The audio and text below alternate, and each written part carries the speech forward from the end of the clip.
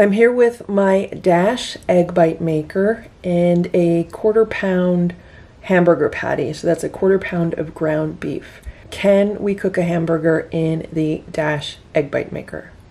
Counter cooking. No kitchen, no problem. So I recently received a question asking me if I'd ever made a hamburger in the Dash egg bite maker, and I haven't.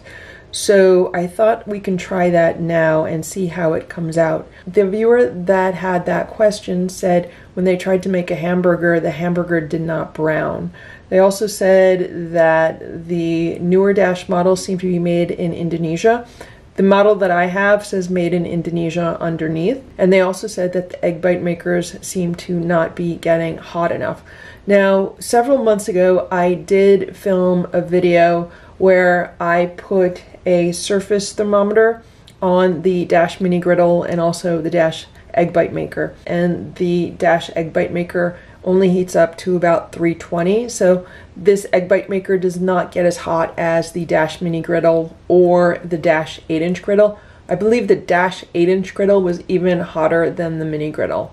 So I'm curious to see what happens if we try to make a hamburger in this Dash egg bite maker. I'm just waiting for the blue light to go off. Once that goes off, then we are ready to cook in it. I formed this hamburger patty myself, so it's not going to be picture perfect. It's just a very imperfect round hamburger patty. But let's see how it cooks. So the blue light just went off. Let's open this up. We're going to be really careful because it's very hot. I'm going to pull it out a little bit, and I'm going to take my hamburger patty. Let's put it in here. So it's sizzling. We'll shut the top, and I'm going to put a stopwatch on, and we'll come back in about 5 minutes. It's been 5 minutes now. Let's open this up and see what's going on in here. So it's cooking. I'm seeing some water coming out of the meat. It's definitely not browned on top. I don't think the top is going to hit the top surface, so I don't think the top will brown. Let's check out the bottom. There's the bottom. It is just the slightest bit brown. So let's shut this and cook this for another 5 minutes. It's been 10 minutes now. The hamburger is kind of smelling like it's done. Let's open this up. And that's what it looks like. There's a lot of water coming out of it.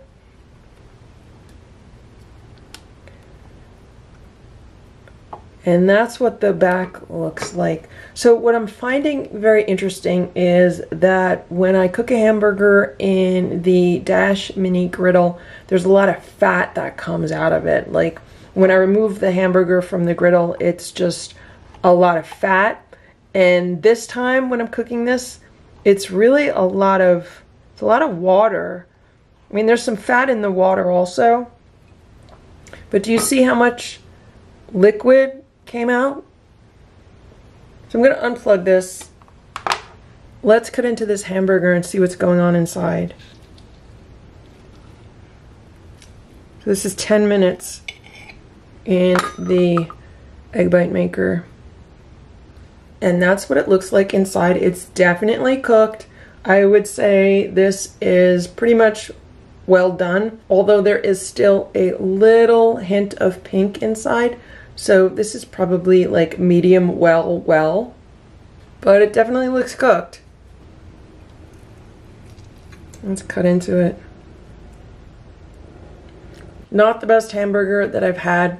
I did make these totally plain just to demonstrate how they cook in the egg bite maker. I didn't want any ingredients affecting the outcome. But there definitely was not any browning. There's not a nice sear on it. And when you do have some browning and a sear on it, you do get more flavor. So the flavor for this is kind of bland. I don't even have any salt and pepper on it, but it is cooked. So if all I had was a Dash egg bite maker and I was having a craving for a hamburger and I wanted to cook a hamburger, yeah, it would cook a hamburger. It would do the job, but it's not going to cook a really good hamburger. The Dash mini griddle and the Dash mini grill are much better at cooking a hamburger than the Dash egg bite maker. But it can be done. I hope this video was helpful for you. Thanks for watching. Have a great day. Bye.